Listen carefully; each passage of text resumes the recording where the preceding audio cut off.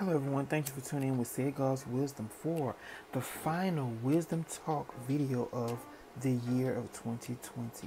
This is episode 13 and we'll be discussing the energies of the Cancer full moon and the collective energies as we are in post of the Great Conjunction, okay? So don't forget to please like, subscribe, and share this channel. And let me know your experience, what's been going on for the past 3 weeks, well, for the past month with all the eclipses and the Great Conjunction energies. How have everything unfolded in your life? Feel free to comment below. Also, make sure you give a donation if you really appreciate the work I've been doing this whole year, because like I said, this is the last year. My channel will be getting upgrades, and I'm putting it out there right now that I'm claiming by the end of next year I will be at 20k subscribers. Thank you, Spirit, ancestors, for this journey, for this year. This year has been a tumultuous one. A lot of ups and downs, a lot of dark moments, a lot of positive moments, a lot of testing of faith for a lot of people. But as you can tell, you're here right now watching this video, so you have made it through the threshold, okay? You have made it through the void. And we are continuing our ascension journey through the dimensions to where we get back home to the, some say, fifth dimension. I think it's a personal experience. The earth is full of different dimensions. You just have to connect to them, okay? You can connect through meditation, drugs, a lot of different things. You can connect the different dimensions through working with crystals. But yeah, so we're gonna go ahead and get into the Wisdom Talk episode 13 for the Cancer full moon. So the first card we have to break down the energies to give you a good visual is the Cancer card, I Feel. Okay. Next we have Cancer is a water element, upside down triangle, the symbol, which deal with sensing. Water elements and water signs deal with sensing something underneath. So like a lower dimension, we got to go low to feel. You got to, take it at a different angle. Water signs. And the ruling planet of Cancer is the moon, the soul. So what is your moon sign? Some people have the natal moon in a chart. Cancer, not everybody has that luck, okay? Everybody have different moon signs. And the house that Cancer and the moon rules in the natal chart is the fourth house, the roots.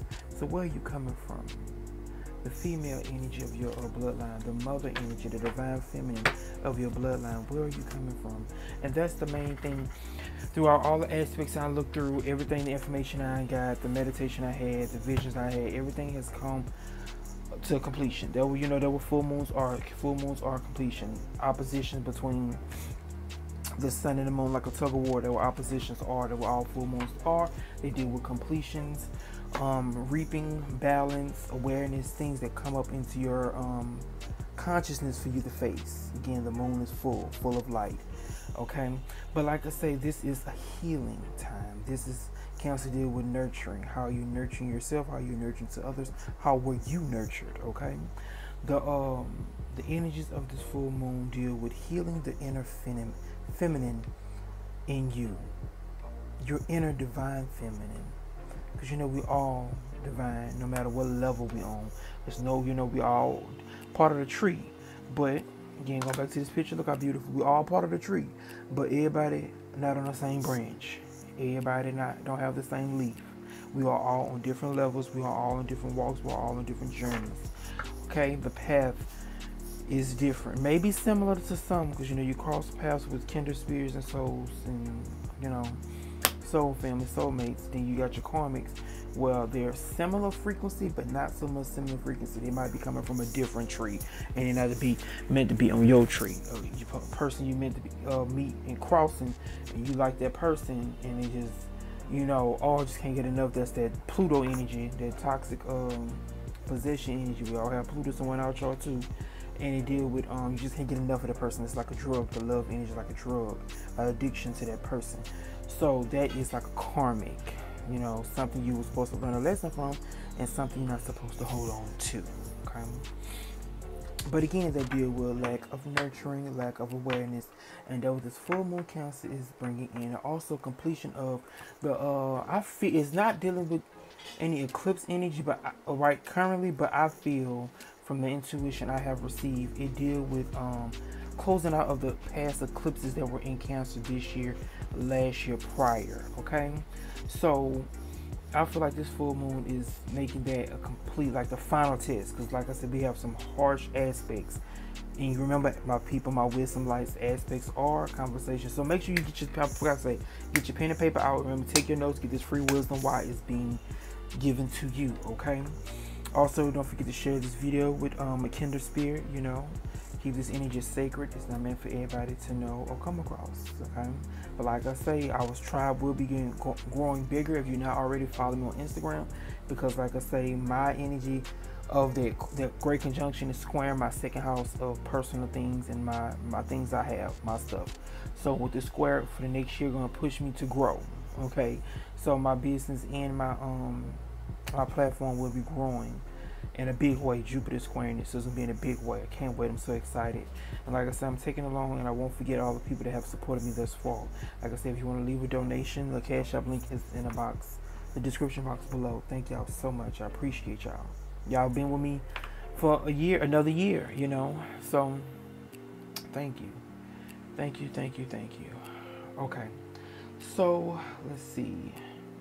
Like I say, full moons deal with, again, a completion, a reaping, a revolution, not a revolution, a re-evaluation of your inner world with this completion. Okay, we have some bad aspects to Chiron, and we got Uranus is the only planet giving good aspects to the moon and the sun through a trine and sextile. So you're going to get your nurturing through this Cancer energy, like in a weird way.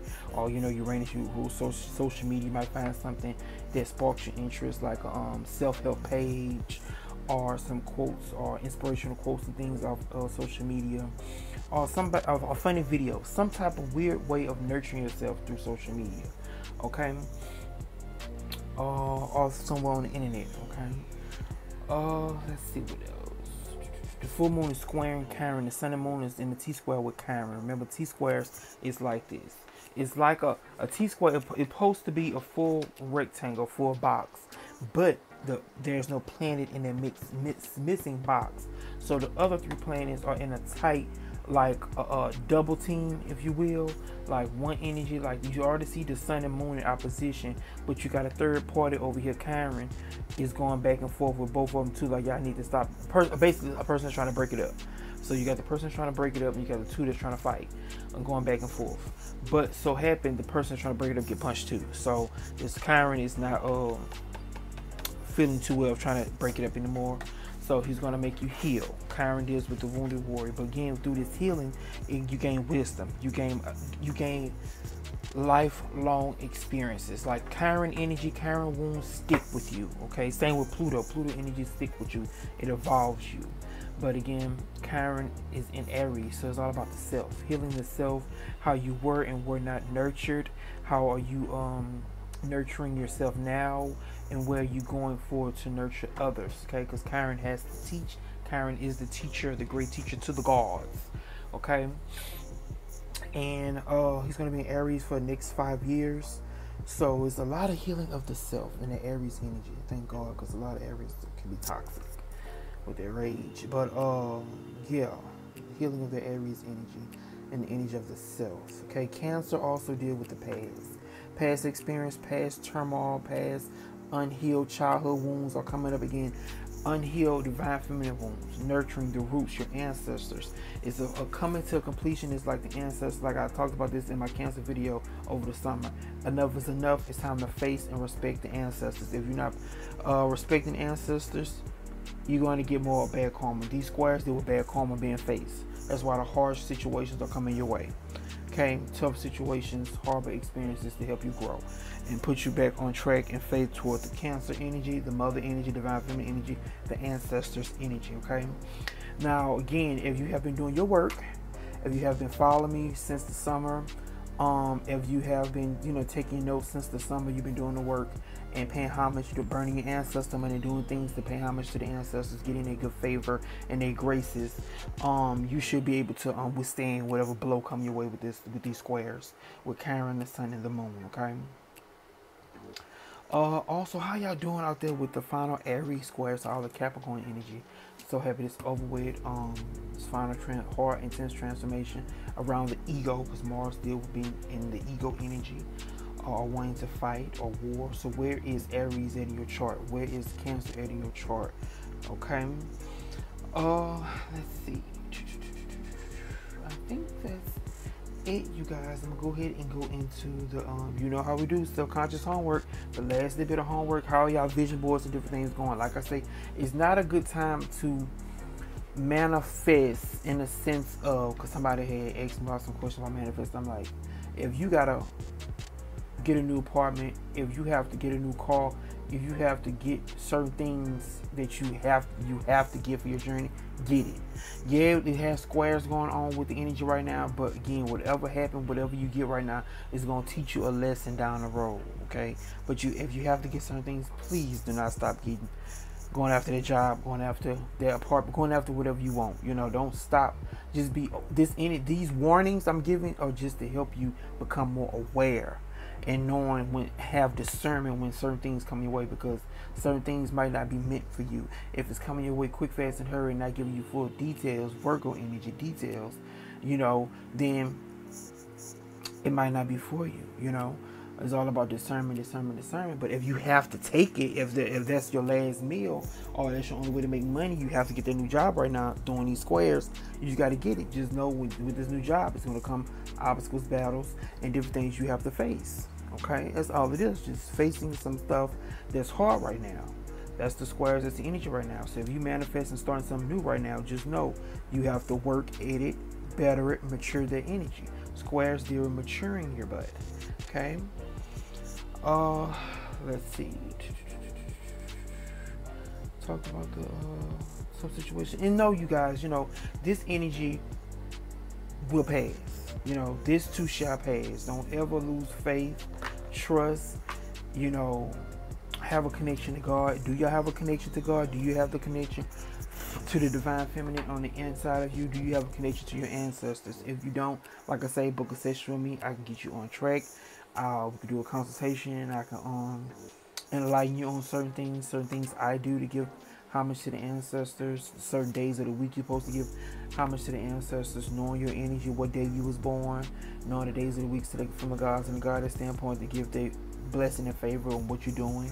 So it's a lot of it's layers to everything. It's layers to get in heaven, it's layers to come down here, it's layers to get married, layers for a relationship. Just everything has layers, even spirituality. But just in the gist of magic and spirituality, it's all about trusting your intuition, tuning that intuition up. Now, some people I can't say, because everybody not built the same. You have your natal chart, I have mine. Everybody have different natal charts. Everybody not wired the same. So some people intuition flows easily, and then some have squares where they get or transit that trigger that square or that trine in their chart to push them to tune up their intuition. And then some people may have Saturn conjunct their intuition planets and can't even do nothing until later on in life. Okay, so it's all about who do the work, who don't, who get triggered to do the work, who get triggered and don't do the work. You see what I'm saying? Because people always come like, oh, I had that experience too. But girl, it's like you come across somebody out walking like again similar paths, going through the same circumstances, but that person is still kind of toxic. You know, they're not vibrating from their heart. So it's all about, again, trusting yourself, doing your work, and staying in alignment with you, your journey, your spirit guides. Focus on you. You only can help up another person as so much as far as their consciousness and awareness will allow. Okay, so let's get into the subconscious homework. Okay, so first question is, okay, ready? How do you feel from this year's experiences? How do you feel from this year's experiences?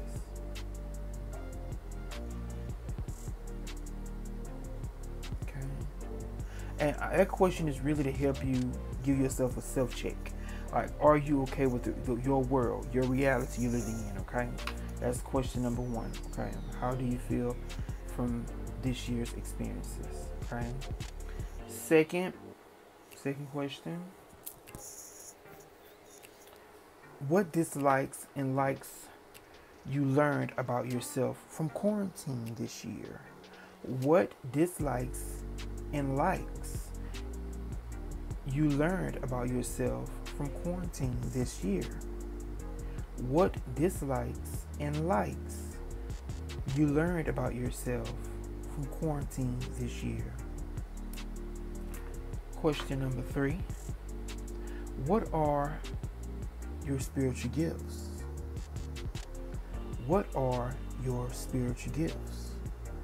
Do you have any clairs? That's clairvoyant, clairsentient, all the clairs. You can Google them, the different spiritual gifts. Are you an empath? What type of witch are you? Or warlock? Or wizard? You know, what element? Do you have a lot of fire in your chart? Do you know your element from your zodiac signs?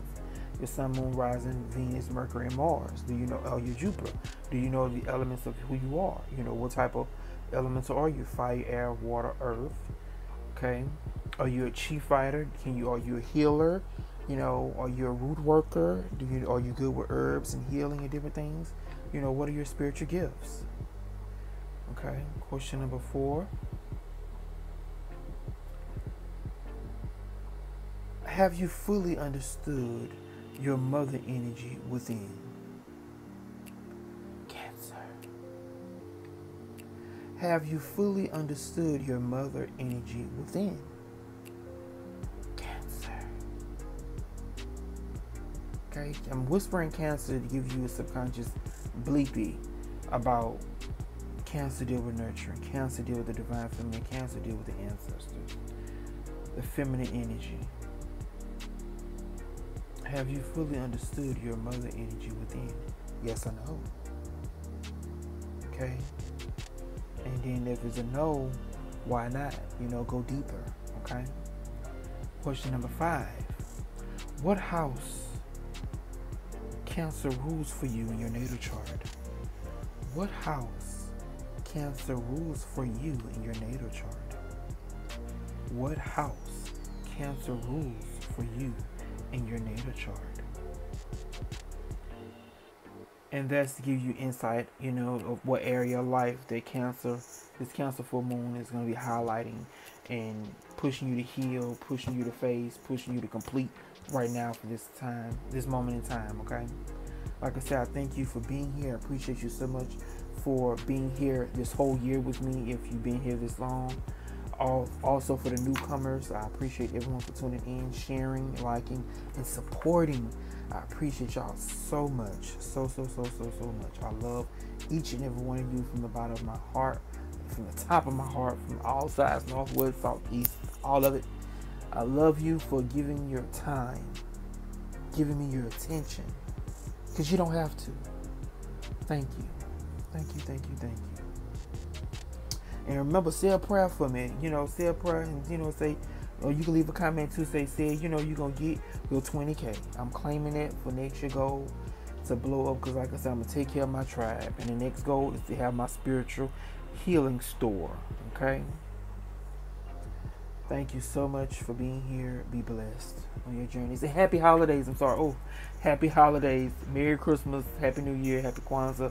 Everything. I love y'all. Be blessed and stay safe.